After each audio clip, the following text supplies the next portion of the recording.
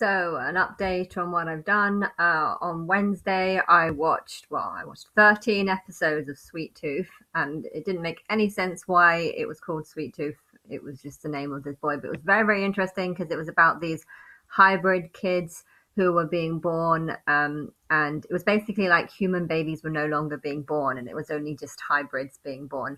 I don't like. I liked that because it kind of reminded me of like the Neanderthals versus the Homo sapiens. You know, there was kind of like a war that goes on between the sort of the more newer version of humans versus the older version that were a little bit stupider.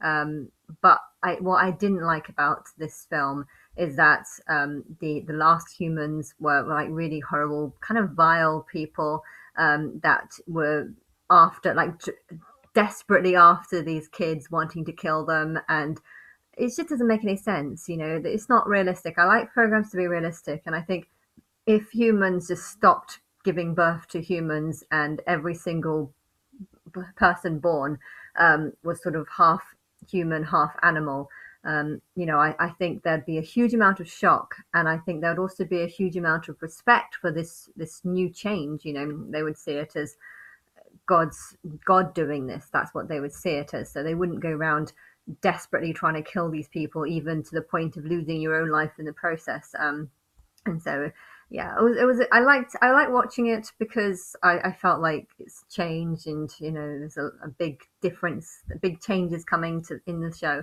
But I didn't like it because I felt like it was just like, why are you so desperate to kill children? I mean, these are children. Why are you killing children? And I don't know, even making jokes about, oh, you're half human, half pig. I'm your bacon. I'm going to eat you for breakfast. I mean, who would make jokes about that? Talking to, it's one thing to talk about an animal, but animals, they don't talk. And they kept saying, oh, this is a special boy. The deer boy is a special one because he talks. But it was like they kind of all talk, that. Like some of them didn't, but a huge portion of them did speak. It's just not that there wasn't, maybe their language wasn't as fluent as the others, but yeah, it didn't make any sense. And there was, this cure that are desperately trying to find a cure for, but they were all just relying on one person. And then when they found out there's this disease going around, and when people got the disease, they would like burn their whole houses down. I mean, that doesn't make any sense. I mean, with the whole human, like 99% of the population supposed to be dead, they wouldn't be burning houses because, well, you can live in houses. Houses are nice, there's lots of stuff, and they almost burnt all the information about the disease, the cure that they're looking for, because that was in the house, and they were just going to burn. I don't know. There's lots of flaws in the story. It was interesting watching it, but there was lots of flaws. Um, I did watch both of the seasons, like all, I think it's like 20 episodes or something. I watched them eventually. And I went to the Tamworth Valentine Spa, which was amazing. I'm really happy. I did a 2 hour cycle, 2.5 hour cycle from Birmingham Centre to Tamworth. And then I found out the bus is only £2. So I did that. Well, I didn't do that to save, because I wanted to do the cycle ride. But now that I know it's only £2 to get there and back, I'm going to be making more I'm going to be making more rounds, and going to that gym a lot more often. And then today I have been going over my website.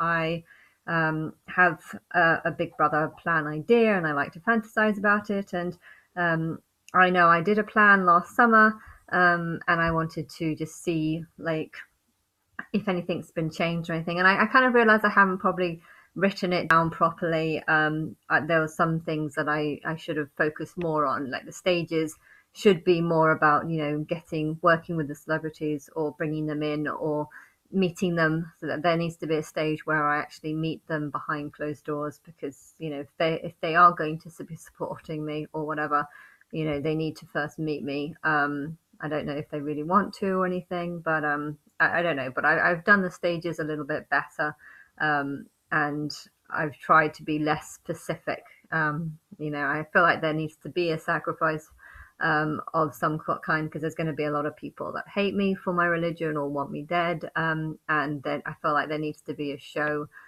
for those people. But I don't know what happens. It's up to them. That's what the sort of Big Brother show is about, putting on a show that people want to watch, that will draw people in. I don't think people really want to believe that there's a new Christ on earth, but at the same time, I am Christ, so that needs to happen. But yeah, as for what happens, the details and stuff, I don't know. But I've put a few more suggestions. It's, it won't be me that's doing it, and maybe it won't be anything like that. I know Big Brother is there's a one in October in England, and um, I don't know if I'm going to be on it.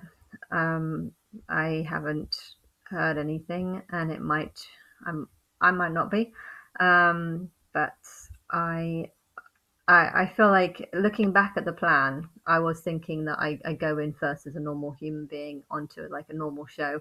And well, because it's on ITV2, which is supposed to be a channel that's kind of more for replays or shows that are less promoted. I feel like that's a sign that it's not going to be a very big show. But then again, that is sort of fitting in with how I think I should enter. I believe that there's thousands of people who know, and I've got a huge amount of celebrities. I don't know if watching. I doubt they're watching all my videos because I make quite long videos and stuff. But I know that they know about me through whatever, through Martin or whoever.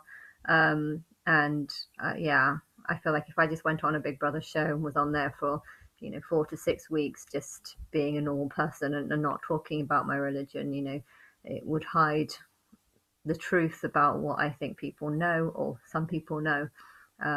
And then I go, I then after 4 weeks perhaps start saying it. I mean, if it starts in the beginning of October, I guess the timing could be that I go on in the last week of September, which is the Feast of Tabernacles, and then I go into the Big Brother house as a normal person for a month, and then on Halloween I tell people in the house that I think I'm Christ and the reasons why. And then, like a week or two later, have the show finished. I'll need some sort of immunity card to stop myself from being voted out first, because I've got a feeling that people would want me out for some reason, whatever reason. But yeah, I probably need an immunity to prevent that from happening. And then when I do leave at the end, I don't have to win it or anything. I'm not bothered about that. I just need to be online and then on air, and then I'll go into a second house in like a hidden location, one that has like a house specially made for me, and like a temple house. That's how I imagine it. And then I can have lots of different houses, Big Brother houses around with all different languages, and then you can play all of them in the different languages. And I don't care which channel it goes on. It doesn't have to be ITV2 at that stage. I don't know. And then and then yeah, I somehow the next stages would be just promoting my belief and seeing how people say. And then probably there needs to be a hidden show for people who don't believe, and a show that kind of just mocks me, or uh, whatever that show is, underground show or whatever I call it. I think that something needs to happen, but what happens on it, I don't know. It will depend on what people want to see. um, and then I need to um, talk to singers, celebrities, and find out the truth about what they know, and how, where their inspiration for their songs came from, and what they know about me or what they hear their story. And then I need to go online on the show with them.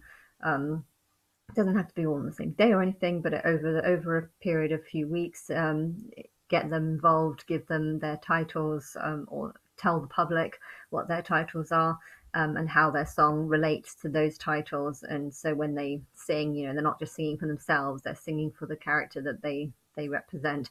I'll only say the positive names at first. So Katy Perry is the intelligent side of God, nothing else. And then after that, I'll probably insult the guys, and then I'll give them power by through, I don't know, just whatever, through some sort of false marriage maybe or something. I don't really know. That's just an idea. and then the final stage is where I go into hiding and come back 3.5 years later to reveal the negative names. So yeah, that is what I think the plan is.